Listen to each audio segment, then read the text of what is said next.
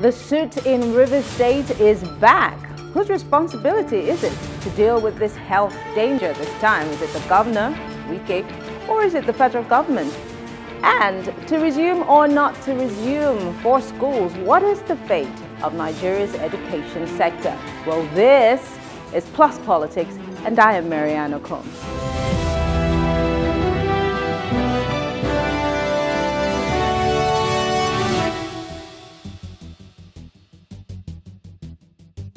Nearly 4 years after the deadly black soot seized the Port Harcourt skyline and several parts of Rivers State, causing massive air pollution, there are fears that a new surge of the deadly black soot might be beginning. Now, this development follows the recent increase in activities of illegal refiners and bunkerers. Well, to discuss this, joining me live from all of them from Rivers State, I am being joined by Chris Newsom. He is with the Stakeholder Democracy Network. Chris, it's good to have you join us. We also have Kofi Battels, who's a broadcast journalist in Rivers State. We also are being joined by Tunde Bello. He is one of the campaigners of the hashtag Stop the Soot. Thank you, gentlemen, for joining us. We appreciate it. Great to be here. Thanks. All right. So I'm going to start with Tunde. Tunde, you obviously are more like a concerned Nigerian. A concerned citizen, someone who I first met talking about the Soot, and I will get to every other person, but I want to find out from you, walk us through this, because people are wondering. I have a couple of people who are asking, what's this Soot about, and why is it so dangerous? Okay. Basically, the Soot is an air pollutant that is in the air, of course, as a result of various activities within the state, not a particular place, but mostly where you see the activities of people refining crude, of course, not with modern technology, but with their own ways, their own process. And of course, because of the non-completion of the process in a way that you can get what you're supposed to get after you refine crude, you have this Soot coming in. It's a black substance that can filter into anything, through anything. You go to your bathroom, you touch your noses, you get to your fridge, go to your clothing, and it just settles down. It's just like fumes, you know. And then at the end of it all, when people ask why is it dangerous, I am not an health practitioner, but I am concerned about my environment, and I know when something is wrong with my environment, because I know when I breathe fresh air, and also I know when something is wrong in my environment, my immediate environment. So we have asked questions about, okay, what is the medical implication, the health implication of all of this? And medical practitioners, people who have studied and who understand the implication of things like that is cancerous, and of course it causes respiratory problems, which is the first thing you notice about the Soot. It inhales continuously. So basically, as a concerned citizen and one of the campaigners of Stop the Soot, we have identified all of those sources as much as we can from our own point of view. Those who have the capacity and wherewithal to do further studies have gone ahead to do it. The government, individuals who have the capacity measuring and checking I think we lost Tunde there. Let me quickly go to Chris. Let me quickly go to Chris. Chris, I want to know how you got involved with this. I mean, a lot of people are saying we thought that the Soot had disappeared. We thought that it was a thing of the past. But did it really ever leave, Chris? Did it come back? Did people get some respite at some point? Or do you think that maybe the bunkering just, you know, there were more people doing illegal bunkering and then, you know, the skies became black all over again? So it first turned up, where are we? Late 2016 in a really dramatic fashion. And obviously a whole bunch of things were going on at that stage to cause that level of pollution. I think in simple terms what happened, and that caused a whole number of us to get involved, because you'd have to be blind not to, and to ignore the health risks. Then around 2018, it's like the level of pollution dropped back, but it never disappeared. And some areas of Port Harcourt continued to be hit pretty hard, but it also became more obviously seasonal in terms of reaching a level that would bother people. But unfortunately with the soot, it can still be pretty damaging when it's largely invisible. So you still have pretty disturbing numbers turning up on air quality monitors when you're looking around and you're thinking it's kind of okay. It's not like your feet and your hands are turning up black. And so we've tried to stay engaged right through. And of course, it's disappointing to see things starting to spike again now, but it's not surprising. Kofi, you are one of the people who worked, on this issue. You spoke about it on the radio. I remember back in 2017. There was a lot of conversation around this, and people were sharing stories on the radio and talking about it. How did the government react to this, and how are they still reacting to it? Is it the same reaction? Has there been any push? Has there been any action matching the reactions that are coming from people who feel that this is a real health hazard? Thank you very much, Miranda, and great to be here. Hi to every other person on this panel. The reaction by government has been there. There's been some reaction. We've had, some movement from the River State Ministry of Environment, speaking to the media, paying surprise visits to certain sites. But the view and the feeling overall from the populace is that it falls far below the expectation. I do know that the Ministry Commissioner for Environment then, Professor Rosalind Konya, had at some point given some surprise visits to certain places. There was a plant in one of the areas in Port Harcourt where asphalt was being produced, and they accused this plant of being responsible for emission of the soot. They paid visits to certain oil installations and even the refinery and all that, but it's fallen way below expectation. When it comes to the oil and gas sector, government is a player, so some of these things may not be a surprise to some of us. I also know that the media is very vocal in River State when it comes to issues that affect the people. At some points, I did hear that the federal government got involved, but I'm hearing that now the state government is somewhat saying that it's the federal government's job to put an end to this illegal oil miners or bunkers. So nobody's really taking responsibility to making sure that this comes to an end. What exactly are you hearing, Kofi? Because I know that at some point you were part of a group that went to Abuja to present some requests and demands concerning the soot. What's been the feedback from the federal government? Yes, indeed. When it comes to, we look at this soot issue, it's an environmental hazard. It's also a health crisis, but it has to do with the oil and gas industry. People wake up in the morning in Port Harcourt and they're seeing black dust all over their cars. I step into my bathroom and, if I step barefoot on the floor, once I start having my bath, I see black all over the floor. So it is tied to the oil and gas industry. Now, when it comes to the oil and gas industry, you have the federal government as a major player. We have international oil companies who are participating in joint ventures with the federal government, but they have the largest share. And then at that time, the Minister for Petroleum was the president himself. So what a lot of people in the environmental sector, the environment, advocacy community, what we're advocating for was that the policing, the regulation of the oil and gas companies as far as their impact on the environment is concerned should be taken away from the Department of Petroleum Resources and should be domiciled with the National Environmental Standards Regulatory Enforcement Agency. Has that been done? Has that been done? Well, we've not seen the result of that on ground.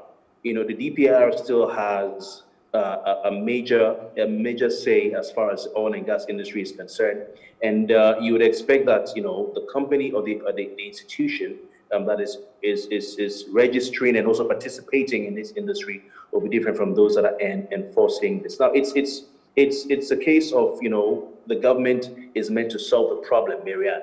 The federal government has the power over the oil and gas industry because it is on the exclusive list. But they are also the biggest player in the environment sector, in the oil and gas industry. Even when it comes to, people talk about NLNG, they talk about Shell, a lot of people do not know the federal government is the biggest player, you know. So how can you expect the federal government to be, you know, the judge and the jury at the same time? It's not possible. I'm going to come back to you, Kofi. Let's talk more about the politics of this. But let me go back to Chris. Chris, you have done some research. You've worked with some researchers on this Soot issue. I remember at the time I was in Port Harcourt, there was a particular machine. I don't know. It was a thing that you used to check the amount of soot that was in the atmosphere. What other tools have you been able to discover to help you monitor, if not necessarily deal with it, but at least monitor how bad the soot is and how good some days can be? Chris, can you hear me? I'm sorry, Chris, I think you can't hear me. But let me throw that question to Tunde Bello. Quickly, Tunde, are there any, because I know that, you know, you guys worked with lots of scientists, you had papers, you know, researchers. Can you answer that question that I asked Chris? Well, we'll take a short break, and when we come back, we'll get back to this conversation. Of course, our guest will still be on standby. Still Plus Politics. We'll be right back.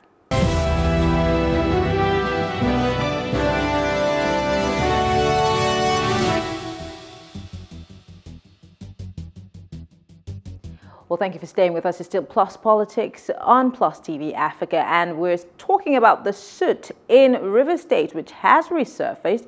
And I'm still being joined by Chris Newsom, Kofi Bartels, and Tunde Bello, all joining us live from River State. Now, Chris, thank you once again. I did ask a question about the researches that you've done over time and all of the scientists and researchers that you've worked with. Have you been able to come up with something, tools to check or measure how bad, you know, the soot can be daily in the atmosphere? Are there days that, you know, you can tell that it's lower, or the days that it's really bad? Because I remember the days that you wake up in the morning and the skies look thick black, like pitch black. It looks really dark, and you wonder if, you know, it's going to rain, but it's not raining because, you know, you just have soot in the air.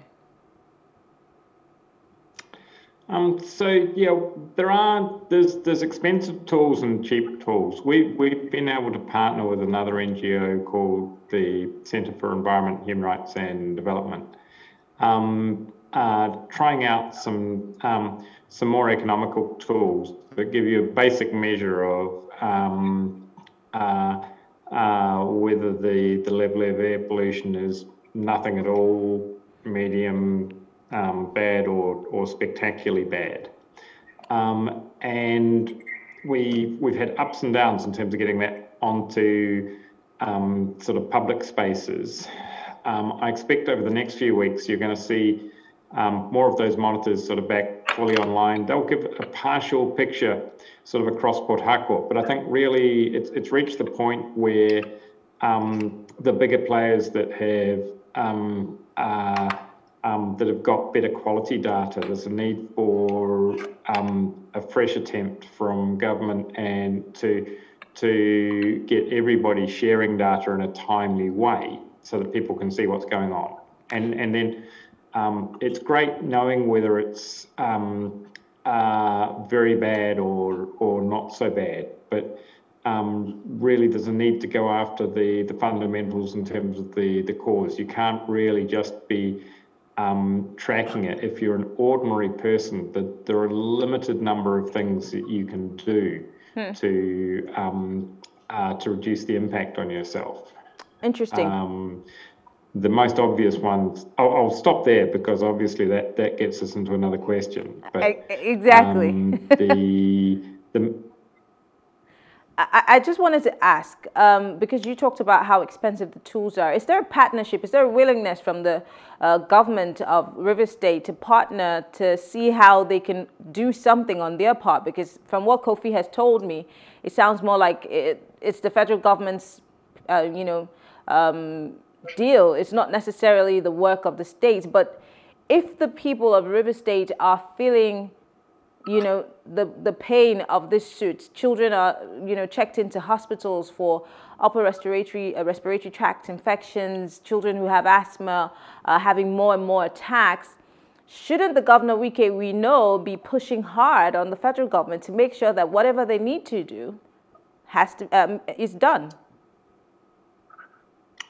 Yeah, I think so. I think it's reached that point again. So,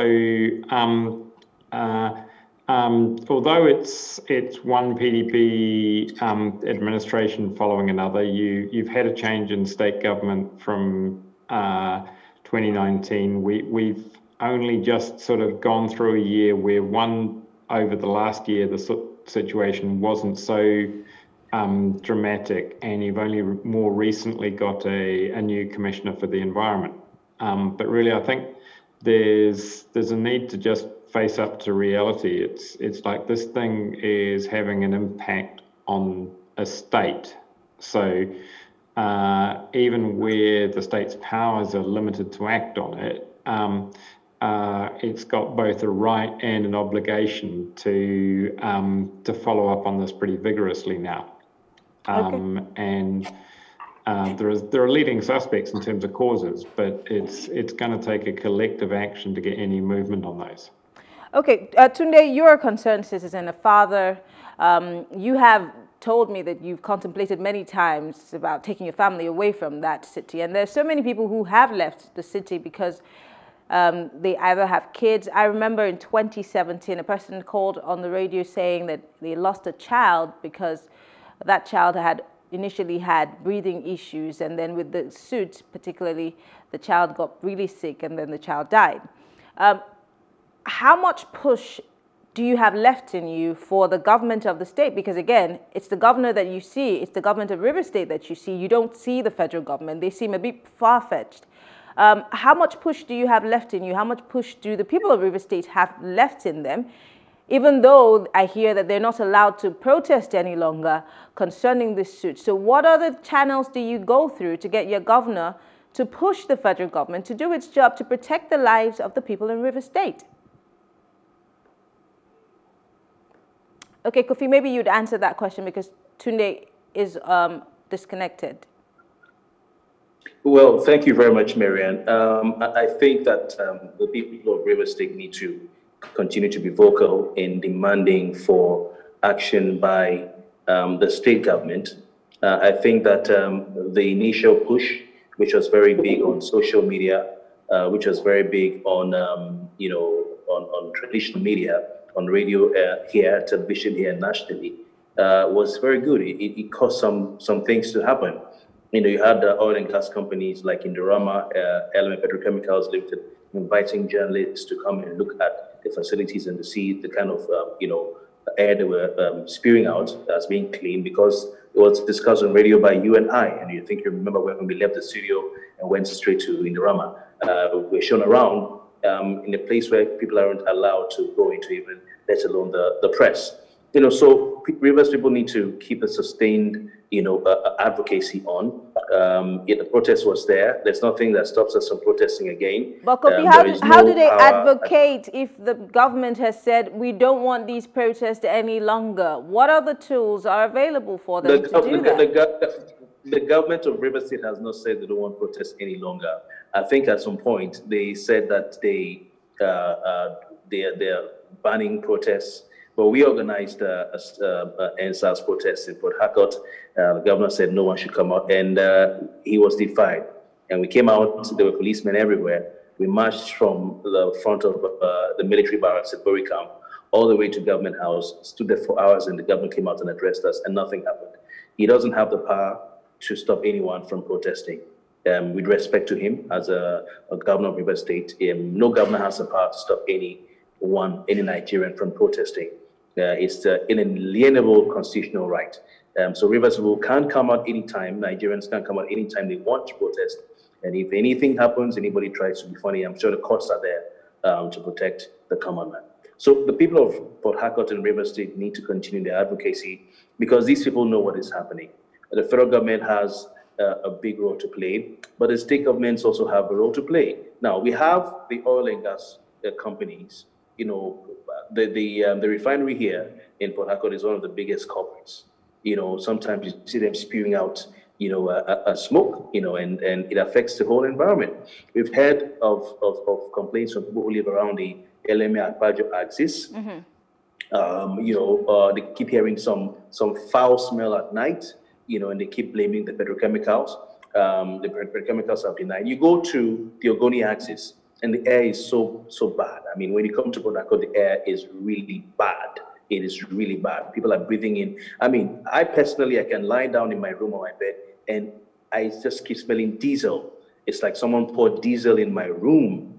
You know, you wake up in the morning, you go out, you can see that the air is thick and it's dark. And if you fly over Port Harcourt, you see the difference. Sometimes all you need to do is take a helicopter ride from Port Harcourt to Bonny, and on the way, you're going to see a lot of artisanal refining sites. Now, what the Vice President, Emil Sibajo, did say to try and solve some of these issues was to bring the artisanal refiners mainstream. So all these guys we call in this part of the country coal fire, you know, the young men who go to the creeks to bust open pipelines, take crude oil, and they go cook and refine it locally, to bring them mainstream and to legalize and formalize this artisanal refining. Mm-hmm. But the process has not, kicked off in the manner we thought it would kick off. But that is not even a solution, Miriam, because a lot of these young boys who are, refining this crude oil in a local way, what we call coal fire, are just being sent by big men. You have people in the security sector, you have people in the communities, you have people in government, you have people in the oil companies who are part of this. This leaves me with this question: how can government check itself? Because I mean, these allegations are hefty. How can the government check itself to make sure that this doesn't happen again? Unfortunately, I have to end this conversation here. Sorry, Tunde, we were having issues with your connection. But gentlemen, in closing, is there a headway anytime soon? How many more people are going to be in the ER before the state government and the federal government realizes that its responsibility is to us, the people? In a sentence each. I'll start with you, Tunde. I think you're back now. No. Okay. Well, Chris, quickly. I'm not sure. In a sentence, I think there's need to be a little bit persistent and in a way, like Kofi said, reboot some of the public advocacy efforts and see whether both arms of government are ready to shoulder the responsibilities they've got. Okay, thank you, Chris. Kofi? I'm on the same page with Chris. We need to, spike up the advocacy. People went to bed, people got tired. And it was almost as if the people, the government and all were saying, oh, they'll just get tired and forget about it. So people need to speak up, come out again, and remind them that we are not tired. And now we are not afraid. We've come out to protest against SARS and we got some results. I think we can get results with this because it's not just an environmental disaster, it's a health crisis we have on our hands. Something to be done now. All right, well, that was more than a sentence, but thank you very much. Kofi Bartels is a broadcast journalist in Port Harcourt, River State. Chris Newsom works with the Stakeholder Democracy Network in River State. And of course, Tunde Bello is one of the campaigners with the hashtag Stop the Soot. It's been on since 2016 and we're in 2021. The people of Rivers still cry out. Thank you, gentlemen, for speaking with us. I appreciate it. Thank you, Miriam. Thank you very much. Thank you. All right, well, we'll take a short break, and when we return, safety or education, which will the government choose? Well, this is up for discussion when we return.